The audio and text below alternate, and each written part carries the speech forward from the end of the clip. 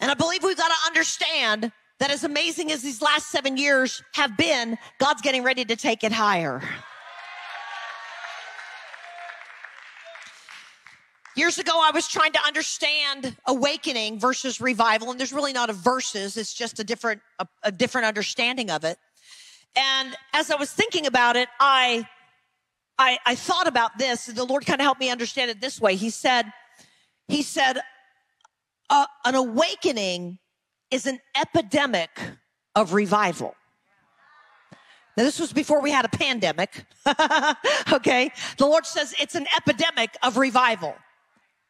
And he said it's like this. One person catches it, and then they get around others, and then that person catches it. And then everybody that person gets around catches it. And then everybody that person gets around catches it. And pretty soon, you've got an outbreak of revival that has gone viral. Stand to your feet. The Lord says, son, I've made you a revivalist, but I've also made you a prophet. And the Lord says, son, I've done a work of healing in your heart. The Lord said the enemy sought you, sort of like the enemy came after Peter. And Jesus said to Peter, don't worry, Peter, I prayed for you. The Lord says, son, don't worry, I prayed for you. The enemy tried to sift you. The enemy tried to confuse you. But the Lord says, son, I chose you and I kept you. And the Lord says, son, you're going to be a fire starter. A fire starter and a torch bearer. And the Lord says, son, that there's going to be times that that you'll have one foot in both worlds. You'll have one foot in the business world and one foot in the church world. And you've been crying out to me and you've been saying, God, am I a minister or am I a businessman? And the Lord says the answer is yes.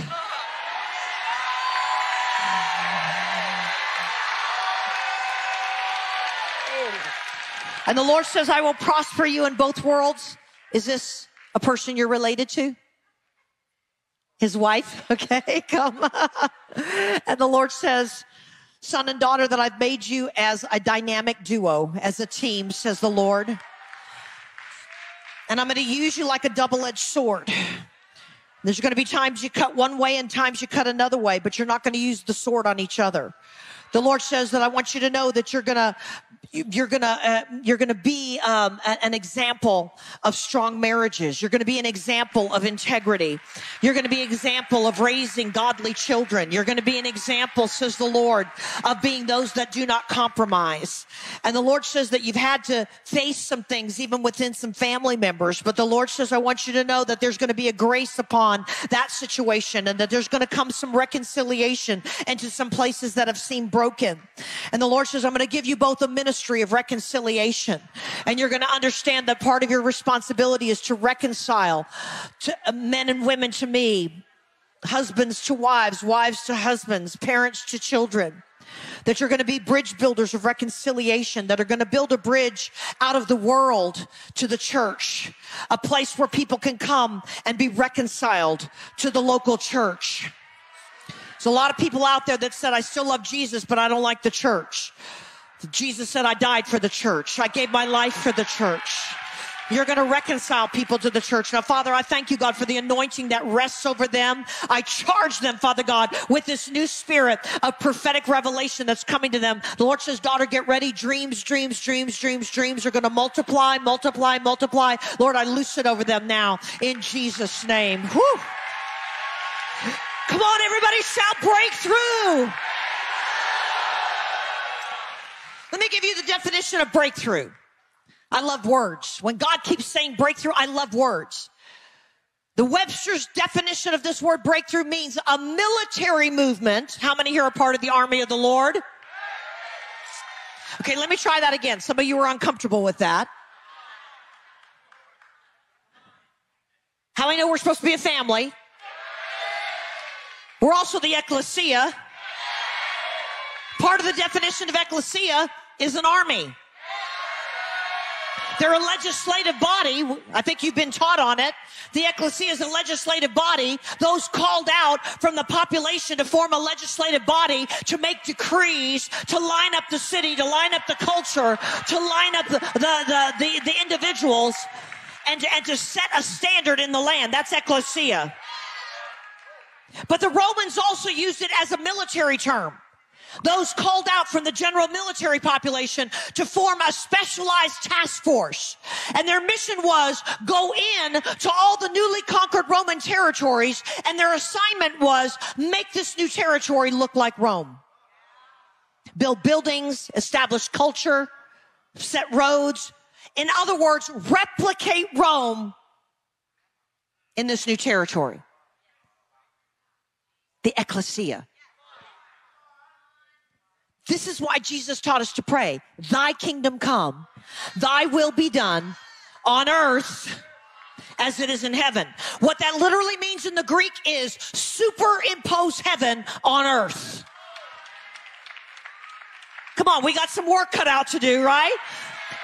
But you see, the church is getting a new mentality. We're realizing that church doesn't mean congregation. Church means ecclesia. Church means a legislative body, a military task force. We are called to come together to make a difference in the heavens and to pull an open heaven down into the earth. God's changing our mind. Amen? And so as God is bringing us into this place of being a breakthrough people, the word breakthrough means a military movement or advance all the way through and beyond the enemy's frontline defense. Everybody say through and beyond. See, the church has been really good at breaking through. We've been terrible at going beyond. We get breakthrough in here, but can we take breakthrough in here and bring breakthrough out there? Through and beyond. The best example I could give you of a breakthrough moment was D-Day in World War II.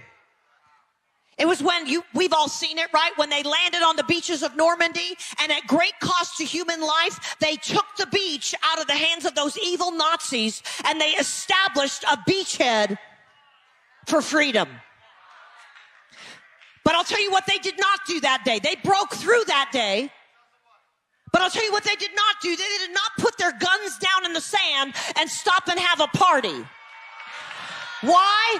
Because they needed to go through and beyond.